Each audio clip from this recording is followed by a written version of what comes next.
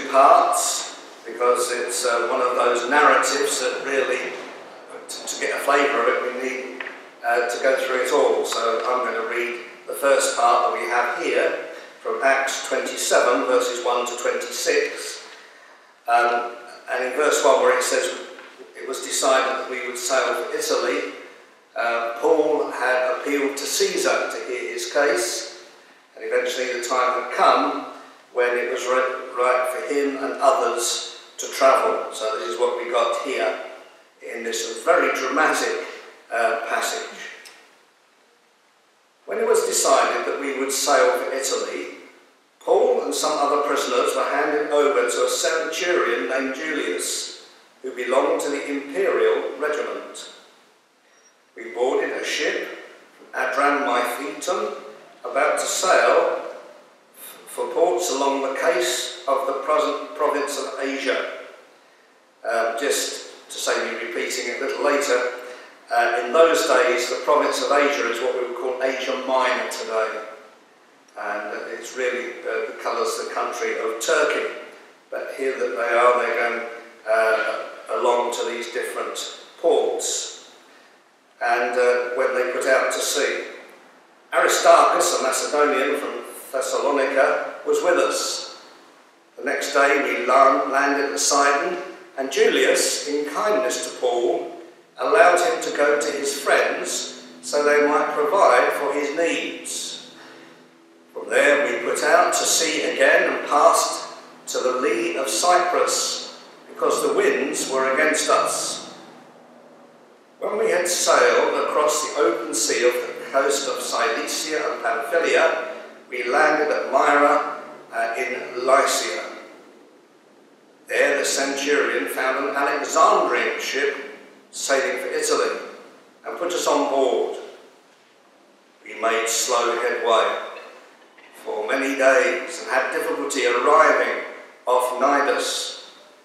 When the wind did not allow us to hold our course, we sailed to the lee of Crete opposite Salmone. We moved along the coast with difficulty and came to a place called Far Havens, near the town of Lasea. Much time had been lost and sailing had already become dangerous, because by now it was after the Day of Atonement, that is after the end of September, beginning of October. So Paul warned them, "Men, I can see that our voyage is going to be disastrous and bring great loss to ship and cargo, and to our own lives also." But the centurion, instead of listening to what Paul said, followed the advice of the pilot and of the owner of the ship. Since the harbour was unsuitable to winter in, the majority decided that we should sail on, hoping to reach Phoenix and winter there. This was a harbour in Crete, facing both southwest and northwest. When the gentle south wind began to blow, they saw their opportunity. So they weighed anchor and sailed along the shore of Crete. Before very long, a wind of hurricane force, called the northeaster, swept down from the island. The ship was caught by the storm and could not head into the wind. So we gave way to it and were driven along. As we passed to the lee of a small island called Corda, we were hardly able to make the lifeboat secure. So the men hoisted it on board. Then they passed ropes under the ship itself to hold it together. Because they were afraid they would run aground on the sandbars of Cytus. They lowered the sea anchor and let the ship be driven along. We took such a violent battering from the storm that the next day they began to throw the cargo overboard. On the third day they threw the ship's tackle overboard with their own hands. When neither sun nor stars appeared for many days, and the storm continued raging, we finally gave up all hope of being saved. After they had gone a long time without food, Paul stood up before them and said, "Men, you should have taken my advice not to sail from Crete. Then you would have spared yourselves this damage and loss. But now I urge you to keep up your courage, because not one of you will be lost, only the ship will be destroyed.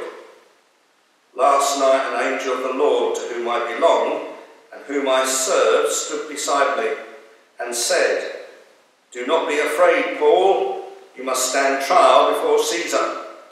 And God has graciously given you the lives of all who sail with you. So keep up your courage, men, for I have faith in God that it will happen just as he told me. Nevertheless, we must run aground on some island." So a very dramatic portion of God's word. And before we continue it, we're going to sing together this remarkable little chorus, "Faithful One, so unchanging."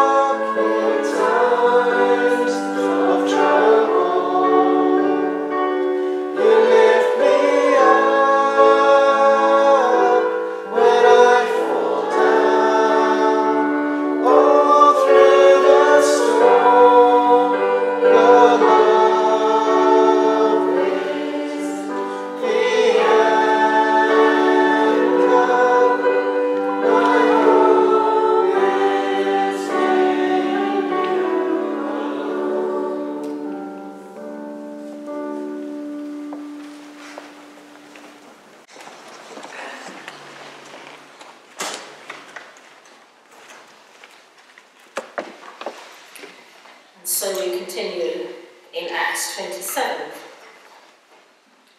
On the 14th night, we were still being driven across the Adriatic Sea, when about midnight the sailors sensed that they were approaching land. They took soundings and found that the water was 40 metres deep. A short time later they took soundings again and found it was 30 metres deep.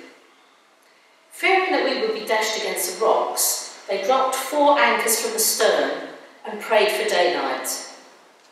In an attempt to escape from the ship, the sailors let the lifeboat down into the sea, pretending they were going to lower some anchors from the bow.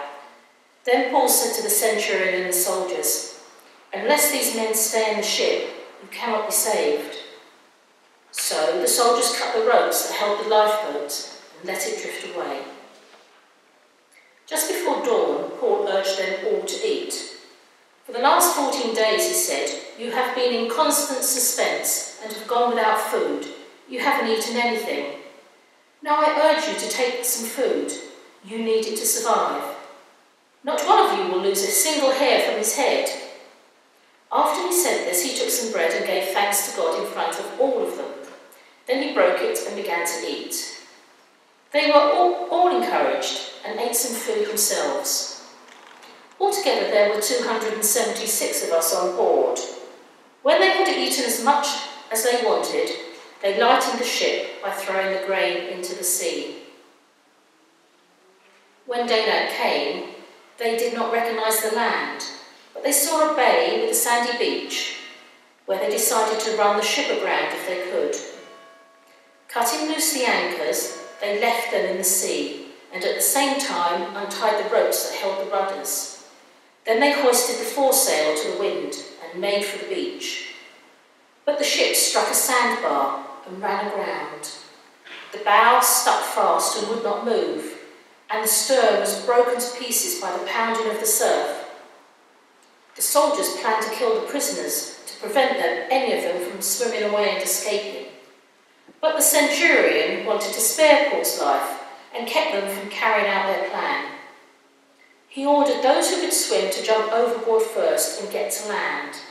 The rest were to get there on planks or on other pieces of the ship. In this way, everyone reached land safely. We're now going to stand and sing our next hymn, "There is a Hope That Burns Within My Heart."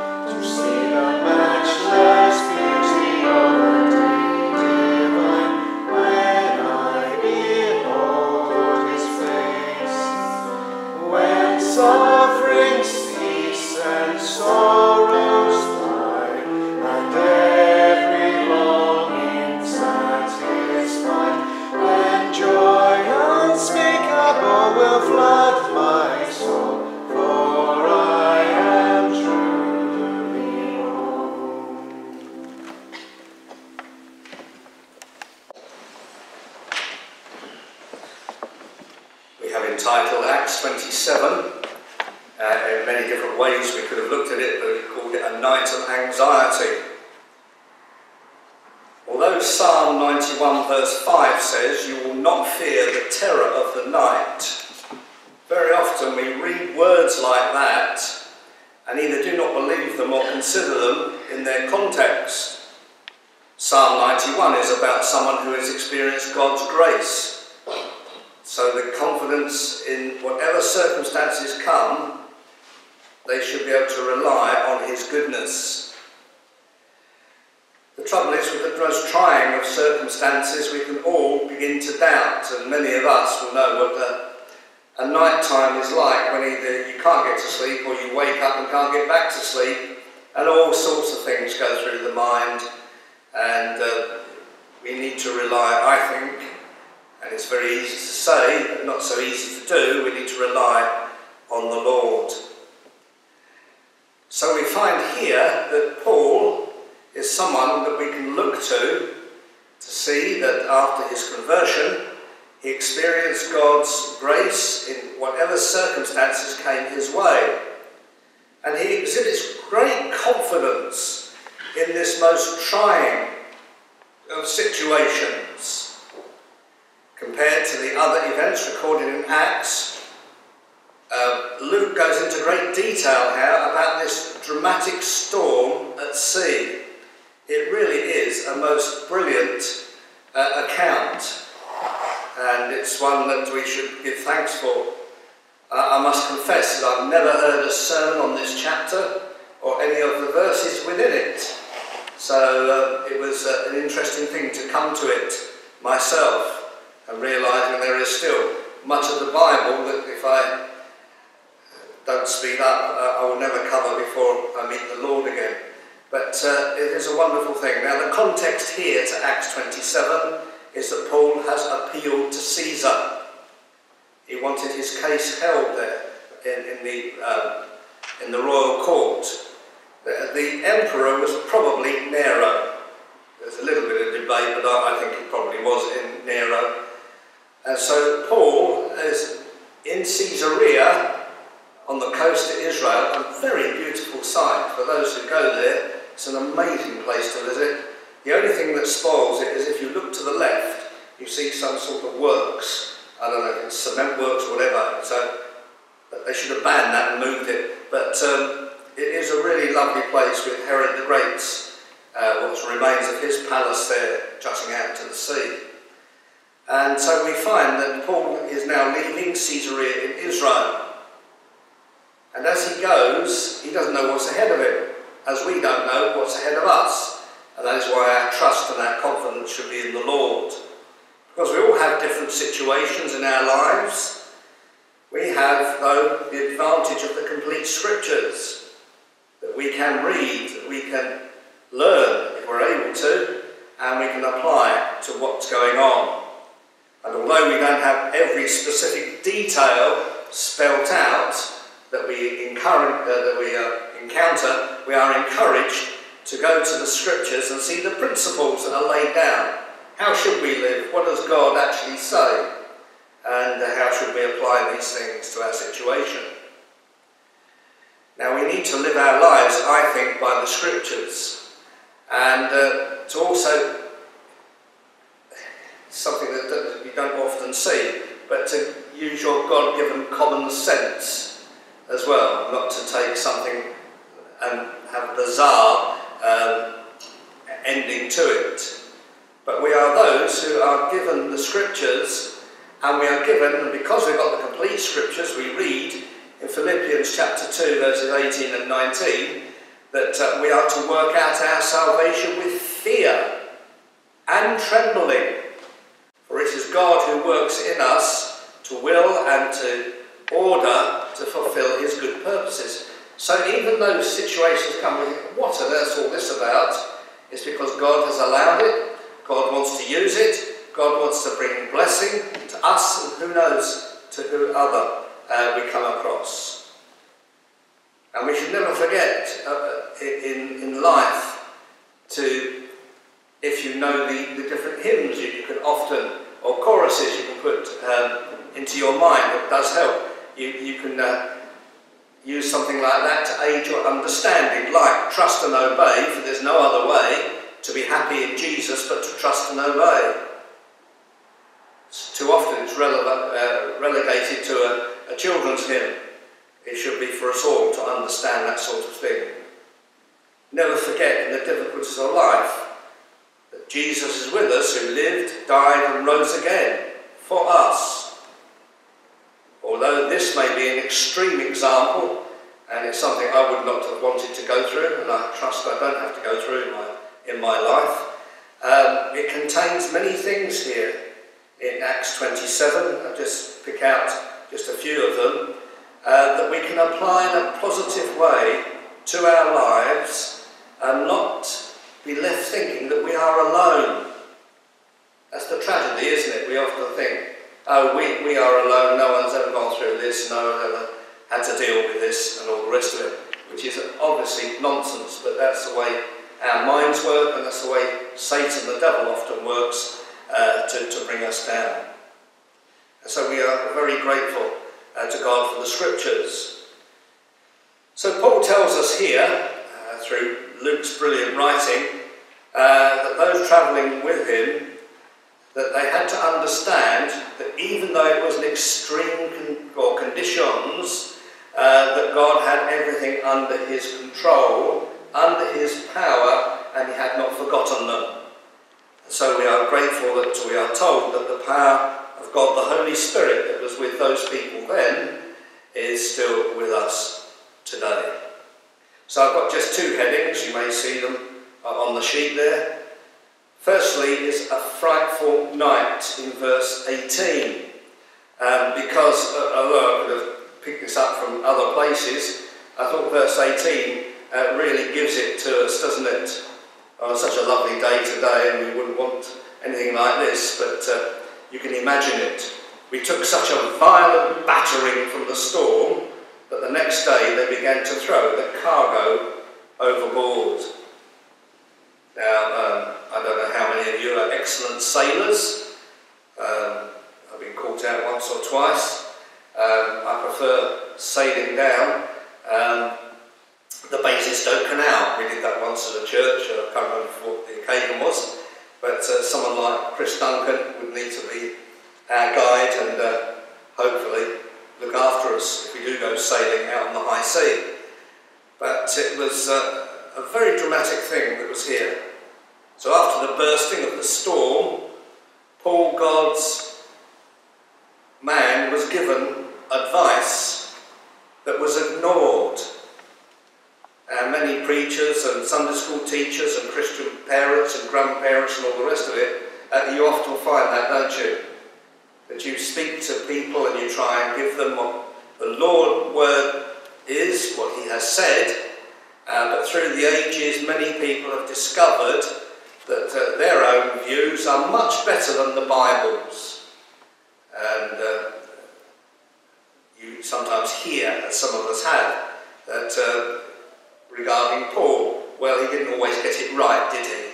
So you think, whoa, who are we to criticise God's word? We need to be very careful, don't we?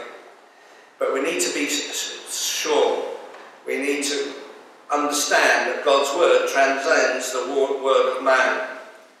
But ever since the Garden of Eden, when those there listened to Satan the devil, and when he said to them, did God say, in Genesis 3, verse 8, it's there, isn't it? Did God say?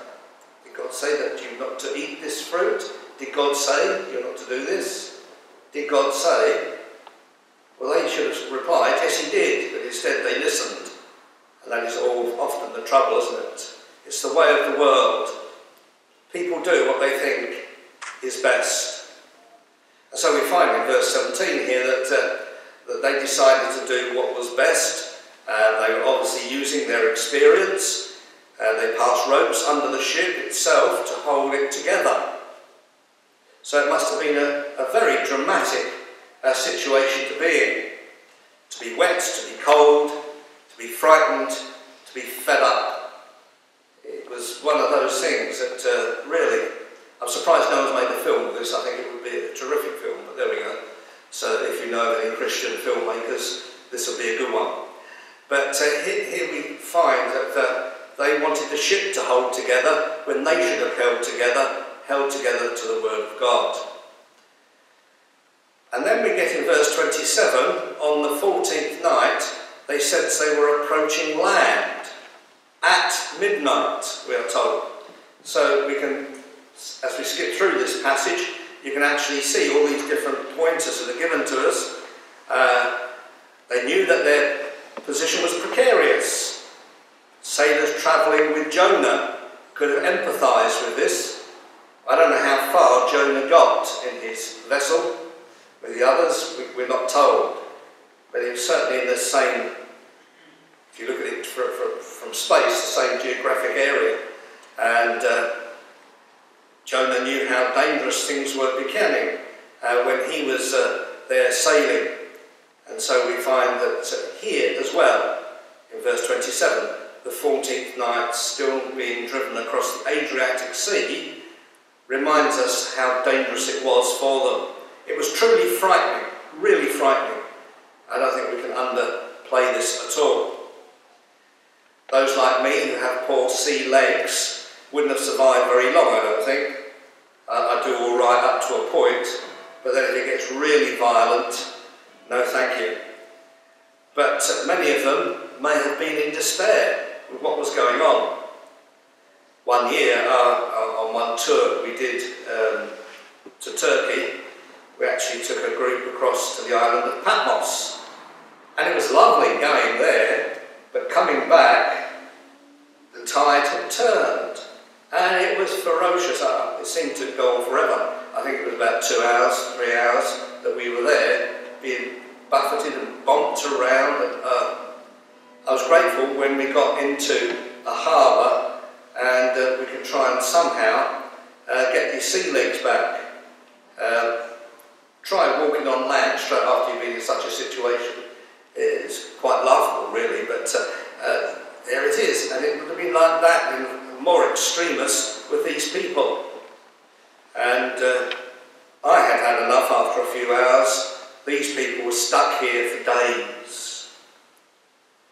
And then we get the drama of the incredible experience of being played out. How many people witnessed what they did in verse 29, the dropping of the anchors. It was happened, and it became imminent to Paul that there was peril here. They were probably trying to stabilise what was going on, but the actions of those who were in distress, felt by the crew and passengers, must have been simply appalling at this point. We read in Jonah 1:5, going back to that Old Testament account, that all the sailors were afraid and each cried out to his own God. And I'm sure it would have happened here. We do know of different gods that they used to speak to. And so it reminds us here to apply it to our lives, just to step back. When life gets tough for us, what do we do? Where do you turn? What do you look for? The reality of our beliefs, or lack of them, will rapidly surface if we are in a really difficult situation. We find out what we truly believe. And that is something that we ought to consider. I trust all of our hopes are in God, the Father, Jesus Christ, our Saviour, and God, the Holy Spirit, our Comforter. As I was almost tempted to choose this, but you can look it up and sing it yourself when you get home. But there is a wonderful hymn that goes, "Will your anchor hold in the storms of life?" And that is true, isn't it? You know, we may be going through real difficulties right now that no one else knows about. But will our anchor hold? Are we those who have put their trust in the Lord? So if we've never done so before, we need to give our life to the Lord Jesus Christ. We need to confess our sins. We need to receive his offer of total forgiveness and base all that we do on his word and live for him. Tough times will come. I think we sang that this morning. Tough times will come, but better that his presence is with us than trying to rely on what we think is best. Then we see in verse 29 that these people on board the vessel prayed for daylight. And that is a very telling little phrase, isn't it? Praying for daylight. Do you ever feel like that? That something has happened and You can't make out what's in your room or in your house because it's all dark. If you're able to put light on, all becomes clear. But that is what they were looking for. Because people's weaknesses are often revealed when times are tough. So we find here these different things that are going on. And if you look at verse 30, in an attempt to escape from the ship, the sailors let the lifeboat down into the sea, pretending they were going to lower some anchors from the bow. But Paul obviously knew what was going on, and he alerted those in charge and said, look, if these guys leave us, we really are stuck. There is no hope. That God is the one who saves us, but he also uses that which he has given us, human help. That is what I trust we have, especially in this church fellowship, that we do seek to help one another day by day. So the centurion, verse 31, heard Paul's words and trusted in the word of God for their salvation. Paul was telling them about all that God had done, how God had visited them, how he had received this word from the Lord. And so they were to look to him for their salvation. Now, not being a medical in any way or a nutritionist, I can't really imagine what verse 33 is like, 14 days without food. I think you'd be very hungry, but maybe they tried eating and they didn't keep anything down because the old sea was buffeting around and the wind was blowing. So we find that they were in a sorry state, weak physically, mentally, and no doubt many of them spiritually as well. But then in verse 33 we're also told that as dawn was approaching, isn't that lovely? There is hope given to them. Hope in the morning. As dawn approached, Paul got up and said, eat. What's going to happen next? Although I've guaranteed that you will all be saved, I still need you to have enough strength to fulfill what it will be coming next, even though we don't know particularly what it will be at that juncture. And so, eat. We need strength. And for us, if we're Christian people, God's word is our spiritual food. Do we starve ourselves by neglecting it? I've got so many other things to do. Do we neglect the nourishment that it brings and provides day by day? So we are told not to trust in our own resources but God's. So we have there in verse 39 then the second heading, very briefly, hope in the morning. Whilst not undergoing such things, many can relate to a frightful night and then a measure of hope with the coming of a new day. Hopefully things can be put into perspective. Daylight came, but they were still cold, they were hungry, wet through and fearful. It all conspired to leave them probably in a very sorry state. It's interesting in verse 35, and when we're leading us around the table of the Lord shortly, that bread was distributed after Paul had given thanks to God for it. It's like just a little reference to the Last Supper here. So Paul gave thanks to God, as Jesus often did before the feeding of the 5,000. He gave thanks to God. And so we thank God for these things that are given to us. We are to trust God's word. And then Paul made a really extreme statement. How on earth could anyone do this? Not one of you will lose a single hair from his head. Verse 38. Really? Are you sure? So Paul said, yes. So they were able to reach the beach alive, because when God speaks, faith is given to those who hear and put it into practice. Faith immediately proceeds to hush our doubts, but Bunyan brilliantly has it in the first part of Pilgrim's Progress about Doubting Castle as a strong, terrible stronghold with giant despair living there. And many of us are victim to these things if we don't look to the Lord. The physically impossible was available to them. They would survive. But you've got to have the strength, because you've got to swim if you can.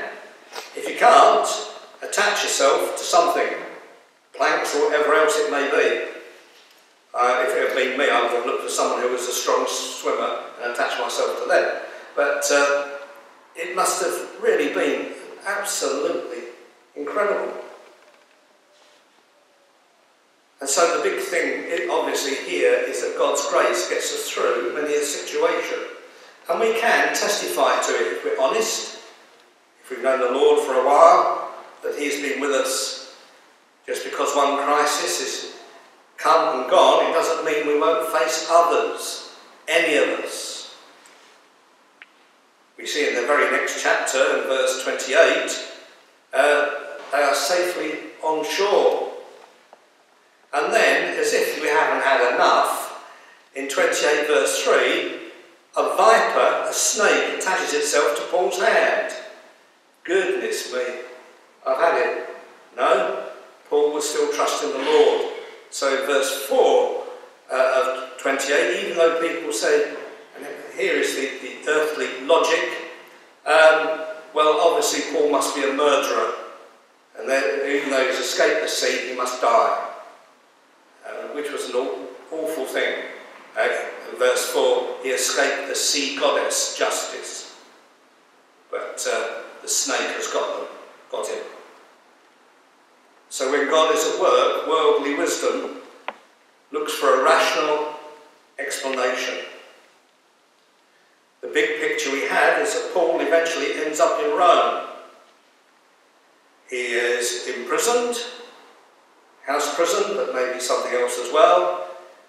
And he probably met his end by the blow of an executioner's sword. It's well attested, but not in the scriptures. That is what happened. So what will our testimony be? How grateful to God that we are able to come before Him, to come around the table to remember what Jesus has done for us, to remember how He empowers us. I love Paul's testimony in Romans chapter 8 and verse 31. If God is for us, who can be against us? No one. So we give thanks to God for His mercy. Before we come around the table of the Lord, we're going to sing this lovely hymn of Timothy Dudley Smith's. And we have it here, safe in the shadow of the Lord. Any of you who know Jan, who's a minister up at Binston, is now moved down south. He was Dudley Smith's son-in-law. So I'll give you that for nothing. But hear this wonderful hymn, Safe in the Shadow of the Lord.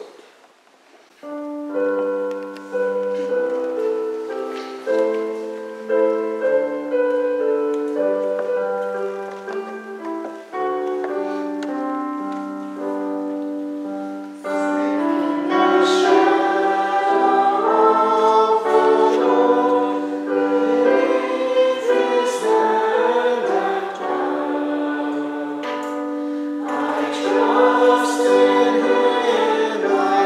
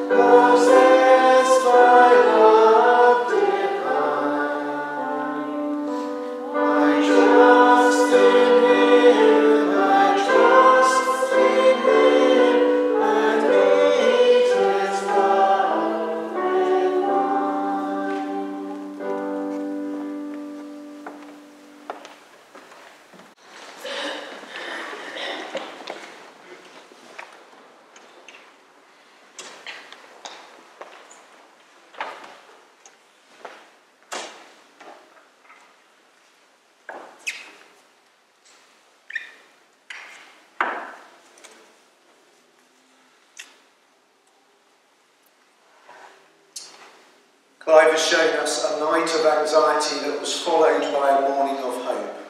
Well, we know that the Lord Jesus himself experienced a night of anguish, as Matthew records for us in his Gospel. Then Jesus went with his disciples to a place called Gethsemane, and he said to them, "Sit here while I go over there and pray." He took Peter and the two sons of Zebedee along with him, and he began to be sorrowful and troubled. Then he said to them, "My soul is overwhelmed with sorrow to the point of death. Stay here and keep watch with me." Going a little farther, he fell with his face to the ground and prayed, "My Father, if it is possible, will this cup be taken from me? Yet not as I will, but as you will." Then he returned to his disciples and found them sleeping. "Couldn't you men keep watch with me for 1 hour?" he asked Peter. "Watch and pray so that you will not fall into temptation. The spirit is willing, but the flesh is weak." He went away a second time and prayed, "My Father, if it is not possible for this cup to be taken away unless I drink it, may your will be done." Then he came back. He again found them sleeping because their eyes were heavy. So he left them and went away once more and prayed the third time, saying the same thing. Then he returned to the disciples and said to them, "Are you still sleeping and resting? Look, the hour has come. The Son of Man is delivered into the hands of sinners. Rise, let us go. Here comes my betrayer." We know the horrors that followed what happened to Jesus over that following day. His arrest, the travesty of a trial, being tortured and then being nailed to a cross where he died. But we know that following that, on the third day, there was a morning that brought hope to all of creation when Jesus triumphed over sin and death when he rose again. Through his death and resurrection, there was the promise of forgiveness of sins and life eternal for all who trust in him. So let us confess our sins now in prayer, in the sure and certain knowledge that in Jesus they are forgiven. Shall we pray? Almighty God, our Heavenly Father, we have sinned against you and against one another in thought and word and deed, in the evil that we have done and in the good that we have not done, through ignorance, through weakness, through our own deliberate faults. We are truly sorry and repent of all our sins. For the sake of your Son, Jesus Christ, who died for us, forgive us all that is past, and grant that we may serve you in newness of life, to the glory of your name. Amen. To help us to remember all that he was going to do for us, earlier in that night of anxiety, Jesus gave his disciples and us a simple meal as a way to remember his sacrifice for us. Matthew again records. While they were eating, Jesus took bread, and when he had given thanks, he broke it and gave it to his disciples, saying, "Take and eat, this is my body." Then he took a cup, and when he had given thanks, he gave it to them, saying, "Drink from it, all of you. This is my blood of the covenant, which is poured out for many for the forgiveness of sins.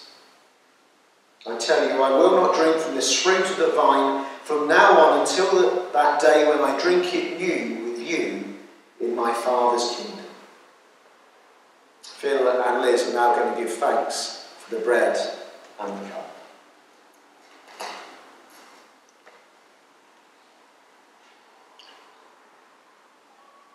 Father God, we thank you that the Lord Jesus came and lived as a human among us. And Lord, we thank you that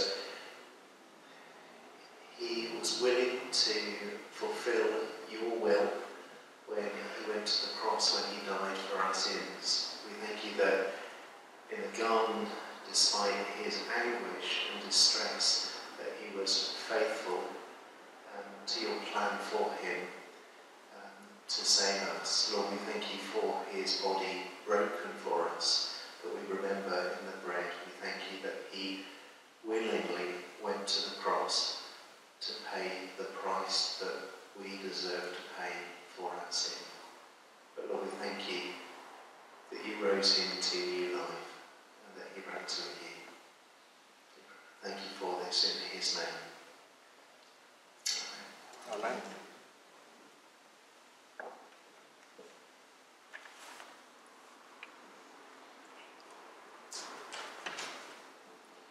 Heavenly Father, we are very aware that the only reason why we can come together around this table now is because of the sacrifice that Jesus made on our behalf.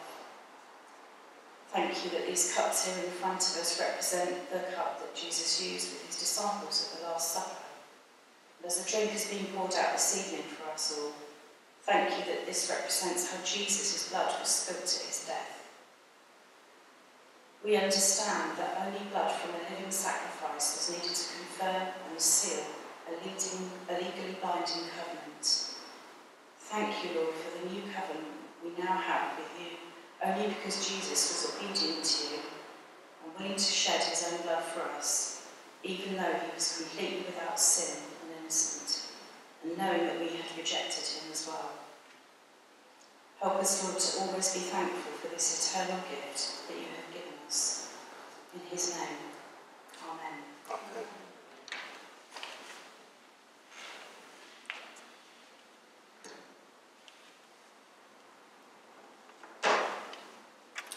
We in this church operate an open table, so if you trust in Jesus Christ as your personal Lord and Saviour, then do please partake in the elements as they come around. If you feel for whatever reason that doesn't describe you at the moment, or if there is another reason why you would prefer not to take part, then please just pass on the elements as they come by you.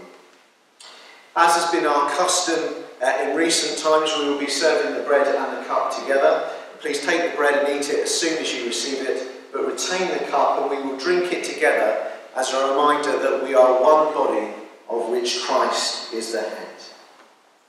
Come and let us drink and eat around the table of the Lord.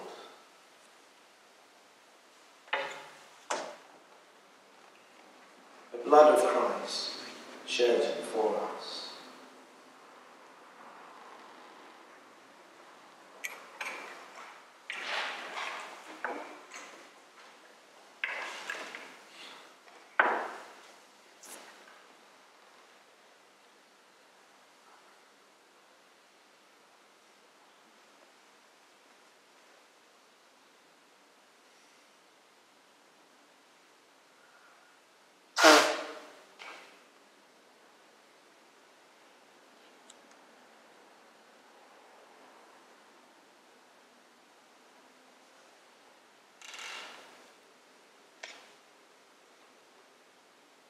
Dear Lord, we thank you for this meal of remembrance. We thank you for the time we can take to focus on all that was achieved through Jesus' death and resurrection. And we thank you that just as Jesus did when sharing with his disciples the night he was betrayed, we can look forward to the time when we will dwell with him forever in paradise. Now may the Lord bless us and keep us. The Lord make his face shine on us and be gracious to us. The Lord turn his face towards us and give us peace.